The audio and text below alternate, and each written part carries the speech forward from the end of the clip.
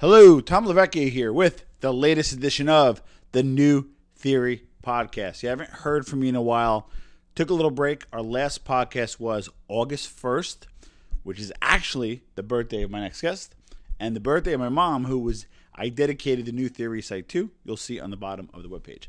With that being said, and we actually launched on August 1st, 2015. So that was our last podcast, Our Breast Implant Safe with Dr. Travato. Check that out. And we're relaunching, and we have a whole slew of dope guests for you. So with that being said, our next guest, our current guest, went from 0 to 300 subs. Subs are a cool word for subscribers. I'm going to sound like a millennial now. And on YouTube, and is just crushing it in the game. I'm here with Jay Hills. Jay Hills, welcome to the New Theory Podcast. How you doing today? I'm doing good. Thank you for having me on this podcast, and I'm really excited for it. All right, so we're going to cut right into it.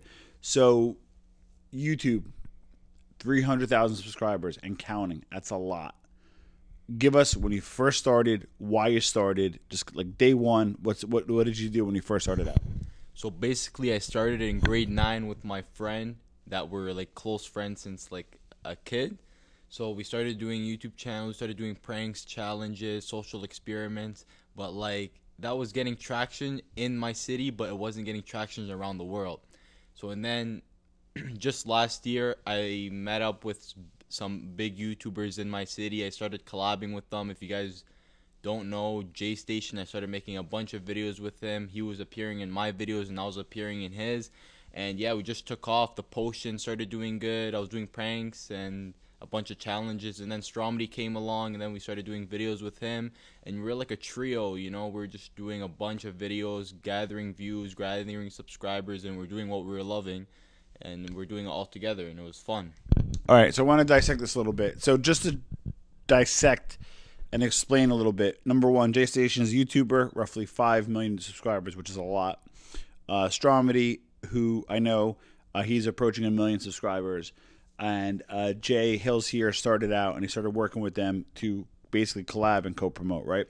So, but here's the thing, though. That's a big ask. Like, that's balls. Going to somebody, hey, you have millions of subscribers.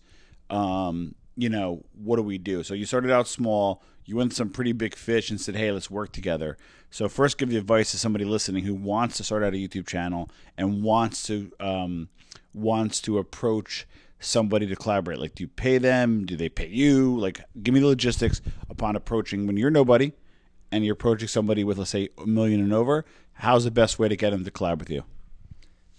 So basically, what I would give you is, I would say, don't do YouTube. If you want to start off doing YouTube, don't do it because of the money. Don't do it because of the fame. Do it because it's your passion. If you're doing YouTube and it's not your passion, then you're not doing it right, because for YouTube, you're gonna have to wake up every day, think of video ideas, you record, film, edit. You got to do all that every day. And if you're not liking to do that, and you're like gaining like 200 views and stuff, and you're not liking the views and stuff because you're doing it just for the money, then you're not gonna go far.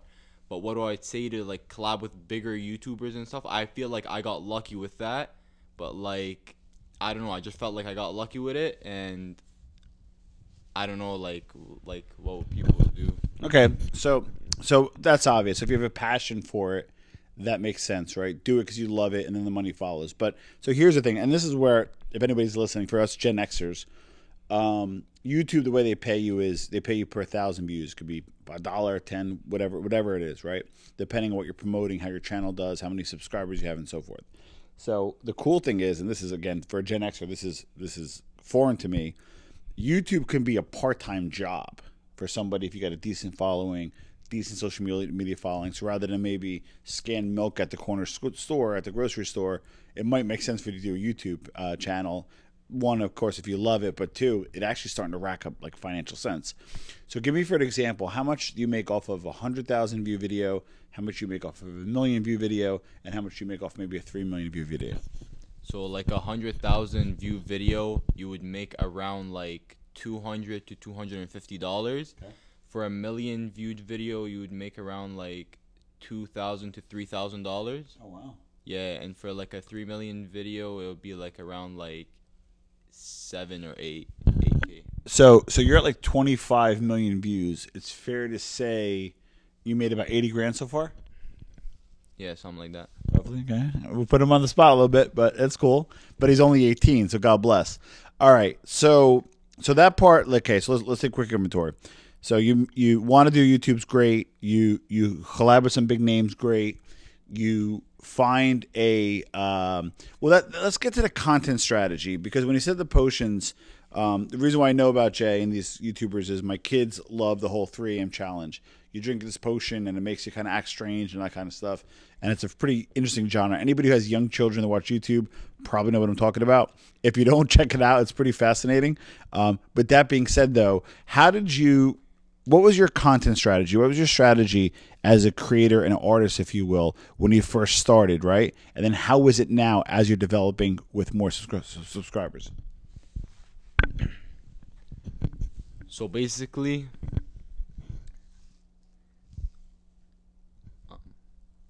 Go through your process. so basically, wait, what was the question? Like, Yeah, how was your content strategy? You had a strategy, right? So you obviously went, you hooked up with these guys, you created certain level of content, right? And then you grew as a artist, if you will, as a creator. And then now, do you just make up content as you go along? Do you have a 6-month plan? Do you have a weekly plan? How did you create your content when you initially started? What was your strategy? And what is your strategy now? And how has that developed along the way? so basically, when I was blowing up and I was getting the big peak, I was doing these potion videos and I was doing like more of these kid videos, the dark web, and like pranks and like stuff like that. The people, what they were liking, the little kids, what they were liking. But and then like I feel like I grew out of it. Like I felt like I want to like inspire more people. I want to go out there and like show like who I am actually, not like doing these like potions and stuff. But and then I was doing those, and then I like switched it over into like more like real like my personality and stuff, and More I felt vlogging. yeah, like more like vlogging and stuff, and I felt like people like that. I was getting like 500,000 views when I like brought in like a girl, and I was doing videos with a girl, and I was just like being myself on camera, and I found out people were liking that, so I was like, might as well just stick to this because this is what I like to do, you know? Like I like to do like I want people to know who I actually am and like what I have like to offer, you know? Okay, so give me a range. You don't give the exact number. Your best month of earnings. Give us a range on your best month check you got from YouTube. The best month I got was around It's okay. It's all public. We can look this up anyway. Reverse engineer it. So, yeah, around like 20 to 30K. damn. So that's a lot of money. Okay, so you can. So this is serious business. Now, do you earn enough at 300,000 subs to not have to work? I mean, don't get me wrong. YouTube is work. Sorry, I'm gonna probably get some backlash from people listening to this who create full time. And God bless you can, because I'm not that smart and definitely not that creative. But with that being said, though, do you not have to traditionally work for an 18-year-old? Well, right now I don't feel like I have to work, but you see like the amount of time you have to put into YouTube, because like YouTube doesn't come easy. It's not like you wake up, you upload a video. Now you got to wake up, think of the video. Thinking of the video is like 5 hours, then doing the video, then editing it, and it's every day. That's like a job, you know? That's like a big job. That's like a big dog job, you know? Yeah. Like it's not like no working at a deli swiping carts and stuff, you know? It's like this is some serious stuff, and it's serious business out here. All right. So you're the creator. You do your own editing, correct? Yes. Okay. Now, if you listen to this podcast, I do digital marketing. I know like this YouTube optimization is not easy. The algorithms change constantly. It's not easy. You don't just post a video and like even your subscribers listen. They need to be notified. It's a big task to get to even, frankly, 25,000 views, let alone 100,000 or a million. So when you create a video, are you at a point where you're like, wow, the video was fire, that's going to kill it, and it does, or you create a fire video and you're like, damn, this sucks. You know, when the stats come in, are you at a point where you know what works and what doesn't, or are you still doing a lot of testing? Well, so basically, my most viral video, the one that has 3 million views, I manifested that 3 million views. I came out, we're in a hotel room, I came out of the washroom, and I was like, ooh. So getting out of the washroom, what happened? and I just thought of the idea, and I was like, yo, this is an amazing idea, and then it boomed. Like, I legit believed it was gonna get 1 million views, and it did. It got like 3 million views, and yeah, and I feel like I know what works. Maybe we can manifest me winning the lottery. All right. So with that being said, okay, so now you're at a good subscriber level. Give me how long it took to get to 100,000, then from 100 to 2, then 100 to 3. So basically, I hit 100,000 subscribers January 31st of 2019, and then from January 31st, I hit my 200,000 subscribers around March, and then from March, I hit 300,000 subscribers in December. And Okay, so first, initially, the initial 100,000 came out hot and fast. The second 100,000 came out super fast. A little bit of a lag, 9 months to get the next 100,000. And respectfully, you're starting to get back on the come. You're on the grind. You're doing well, but it slowed down a little bit. Is that because you slowed down, or did you kind of hit the capacity of the young kids, or did you change the genre? You started out really fast. What caused a slowdown, and what are you doing about it from a strategic standpoint? well, to be honest, I stopped. Like it just hit me. I was like, yo, like I don't know. I just didn't feel like I just had that break. You know that YouTubers have. I had that break, and I took too long, and I feel like that what like messed it all up. But now, like I feel like I'm back. I know what I'm gonna do, and I feel like I have a vision, and it's clear, and I'm gonna get back to like getting 100K subscribers a month, and I feel like it's easy now. Well, it's funny because I'm like mixed on this, right? Like me as the old Gen Xer, God, I'm 44 now. The old Gen Xer, I'm like, this ain't a real job, bro. You should friggin' be out there every day. And you don't, when I was your age, I hate to say this, I hate to be like, when I was your age, but when I was your age, I like worked at like a pharmacy and like I literally like cleaned toilet bowls, for like $4.35 an hour. So like on one end, I look at you and like that's not real work, But on the other end, as a podcaster, although it's much different, I don't get a lot of money doing this. It's really a passion and to support the brand of newtheory.com. But really a passion of mine to really learn what makes people tick from different walks of life. We had billionaires on, we had homeless people, we had many different walks of life. Today we have a YouTuber on. So it's my passion, right? However, to produce YouTube, even podcasts, are a little bit of a pain in the ass. And from an economic standpoint, it's not worth it, to be brutally honest. If you looked at my P&L on my podcast, it's not great, but I love doing it. And friends like RJ and I know Jose down in Florida always reached out to me, hey, when's your next podcast? And it's pretty cool to have people reach out, people that you don't know reach out. So that must make sense. So, you're a young kid, a lot of girls reach out, what do they call it? Clout chasing. How has it helped you from like a social standpoint? You getting like laid a lot? What's going on? Well, to be honest, let me just start off with saying before YouTube took off, I was working at Starbucks. I was a barista. Oh, wow. Working at Starbucks every day. I wouldn't miss a shift. Like I was a hard worker from the get-go. So that's why I feel like this YouTube thing that took off, it was meant to be. But like working at Starbucks, I was going there 8-hour shifts. I used to take double shifts, like crazy shifts. I used to like grind it out. And then YouTube took off, so I was like, whoa, like I seen real money. So I was like, yo, let me just keep on going with this. And then with the clout chasing and stuff, yeah, there's a lot of people that don't like. It's like this. It's like people, like let's say they're your friends, but like they just hit you up because they want something from you. That's what I'm getting a lot of. Like a lot of people that just hit me up because they like want something in return. Like they feel like I have to give them something back. That's a good question. When did you start getting that? Like, did you 6 figures of subs and people started when did people start reaching out and started being a little fake and disingenuous? Like at what level? Or is that starting now? Well, basically, people started being fake because, like, I was blowing up while I was in grade 12. So I was in high school and I was blowing up on YouTube. That's pretty big. Like, and especially for where I'm from, it's like a small city. No one's, like, doing YouTube. So, like, yeah, that was pretty big. Everyone was looking at me like, yo, like, they wanted something, Like, it started when I was, like, going up. I went from, like, 1,000 to 3,000 to 5,000, 7,000. And people were like, yo, what the hell? They were acting like they were my friends. They were my best friends. But, like, to be honest with you, during high school, I didn't talk to nobody. Like, I stayed, like, around, like, grade 9, grade 10, grade 11. Like, I would have, like, a big group. But, like, when the years went by, like, it kept on getting smaller and smaller and smaller. And when it came to grade 12, I was legit chilling by myself, making videos.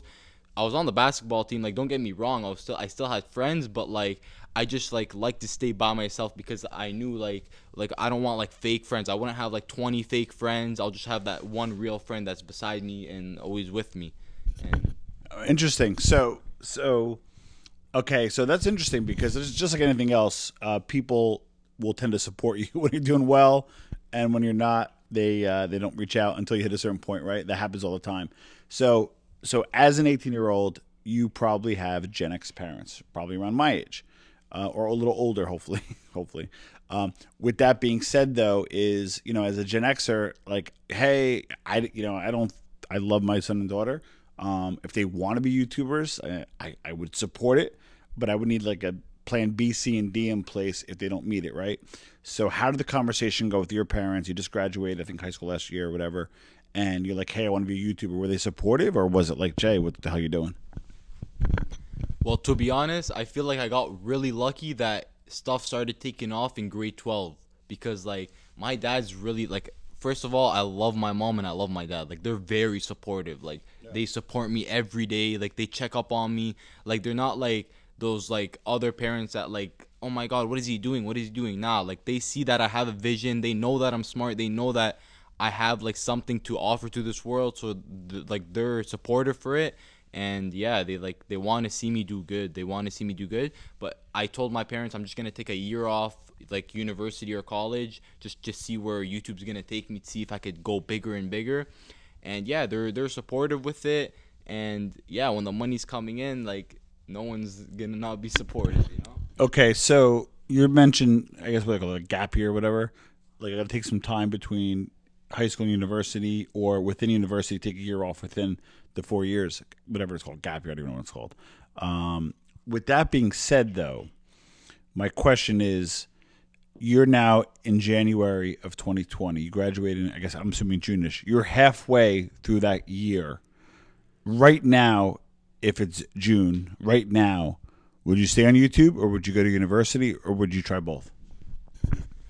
To be honest, I have nothing against school, but like I wouldn't say like I feel like not to be harsh or anything, but I feel like school in like it's just for like average. If you're gonna be average, you're gonna work that 9 to 5. You're gonna stay in the desk. Like, I don't want to do that. I hate sitting in desks. I hate working in the government. Like I don't want to do that for my whole life. You know, like what I'm gonna go to school for another 4 years and then work for another 30 years, then retire and then just sit with my kids and then be an old grandpa. Nah, I don't want to do that. I want to live my life while I'm young. I want to make money while I'm young. I want to see stuff. I want to travel. I want to go everywhere, you know? I want to do stuff. Like I'm not trying to say, "Oh, when I'm 25, oh, I wish I can do this now." Nah, I want to do that all right now, 18. Like this is when you experiment with life, around 18 to like 28. That's like the gap you have to experiment with life, to like push yourself out there, get out of your comfort zone. That's when you got to make moves and start doing stuff for yourself. You got to like, because like I feel like people that go to from high school straight to like college, nah, they're just in the system. You're just gonna work a 9 to 5. You're not gonna like do anything crazy. But I would say if you're going to school for like to be a doctor, to be a lawyer, and like something like very beneficial, then you should do it. But if you're going to school to do business administration and stuff like that, like that's such a waste of time. Like do something that you really want to do in life and attack it. Trust me, and it'll work. I like that. So like I told you, I'm always torn because the old me, who has a master's degree, is like, hey, you need to be educated. You know, helps you get the job, helps you think differently, helps you approach things differently, gives you a competitive edge. And I, in corporate made, really good money in corporate. And part of it was because I had the degree to get there. So there's that side of me. The other side of me is like, you're right. For me, I punted in my 20s, and I worked all the time. And I wish I didn't work as much. And now I work to live, not live to work, and spend more time with my kids and my girlfriend and everything else. So I'm happy about that. But it took me a long fucking time to get here, right? So on the other end of things, though, is I'm kind of like, I agree with you on the experiment, have fun, do stuff.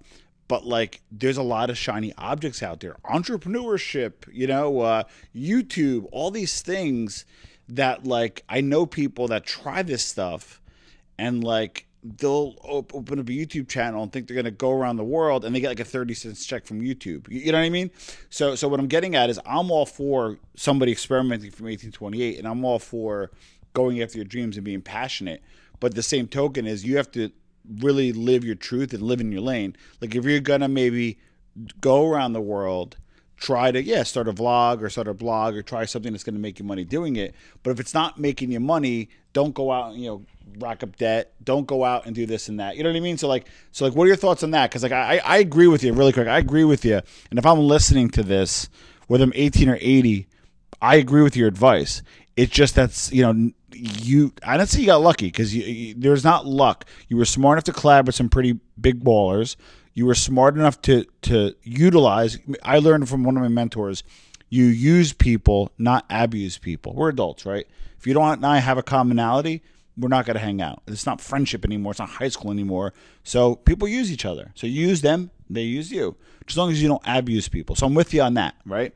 Where I get a little concerned, not that we have a huge audience, but where I get concerned, or kids of our audience, is they kind of fall for the shiny object syndrome. They chase down that rabbit hole. So when do you follow your dreams and when do you kind of do that? But when do you also get real and say, oh shit, you know what? I still may need that part-time job at Starbucks or whatever. Okay, so basically, to answer your question, when I was working at Starbucks, I wasn't traveling. I wasn't doing that. I didn't do all that. I stayed at my house, public housing, making videos, and I blew up off that. I blew up in my city. Like, I did videos from home that got me to go on vacations. That got me to go to state to state. I grinded it out. That's what you got to do. I'm not telling you to go travel. Oh, I want to live my life. I want to do this. Nah, you can't do that. You at the same time, you got to, like, be cautious and say, yo, can I do this? Or, like, do I want to do this? You know what I mean? Yeah. Like if you have to work like at Popeyes, Starbucks, McDonald's to get your checks to like make your videos like at home, that's perfectly fine. Because the thing about YouTube, you can make it in your basement. You can make videos in your basement. You can do whatever. You don't need to go to LA. You don't need to go to like these nice spots. I'm just saying that comes with it once you start going up on YouTube. And the thing about me is like, I'm not looking at like, I don't have like 30 subscribers. I have like 300K and I have a plan. So I was like, might as well just keep on going. I'm not like free loose goose, like just going day by day. Nah, I have like a plan and I'm just gonna execute the plan. That's the thing. If you have like a dream and you guys like want to pursue it and actually want to pursue it, because I know there's a lot of people that like say, I want to be a YouTuber, I want to be an influencer, I want to be a rapper, but and then when it comes time to put in the work, they're like, I'm lazy, like they start slacking off. Nah, then that means that wasn't for you. You just wanted quick money. All I'm saying is if you actually have the dream and you actually have the goal and you have the vision and your vision is clear, trust me, you're going to make it. All you got to do is put in that work and execute every single day and you're good. I'm telling you on that. I love it. All right, to conclude, let's just say somebody's listening and they want they want to start a YouTube channel. What are the top 3 things you need right away at the beginning to start a YouTube channel? Well, basically, for me, when I started, I was using a phone. I was using an iPhone 6, and I was pulling views. Like, for my subscribers, I had, like, 200 subscribers, but I was pulling, like, 5K views. I was doing pranks with my friends. Like, everyone around my school were like, they liked it, Like, you just got to be an entertainer. You just got to, like, I'd say, like, get anything that works for recording and, like, have it at least decent quality. And you just have your personality and know what you want to do and just attack it. That's all you got to do. Like, basically, legit have a camera that's working and do what you guys want to do, and you're good. I like it. Jay, I'll put a link to his bio. We want to help him get to 400,000 subscribers. How else can we find you on social media? You can find me on social media on Instagram. It's JJAYHILLS. J Hills, You could also find me on YouTube, J Hills, and you can find me on Snapchat, J Hills. And yeah. Love it, Jay. Thanks for being on the New Theory Podcast. I don't do this enough, folks. If you listen this far out, you actually either give a shit about the podcast or you're probably a friend or family of Jay or a fan. Can you please comment, and subscribe to the New Theory Podcast on iTunes or whatever platform you listen to. So this is the New Theory Podcast, and Jay, thank you for being on the show. Thank you for having me.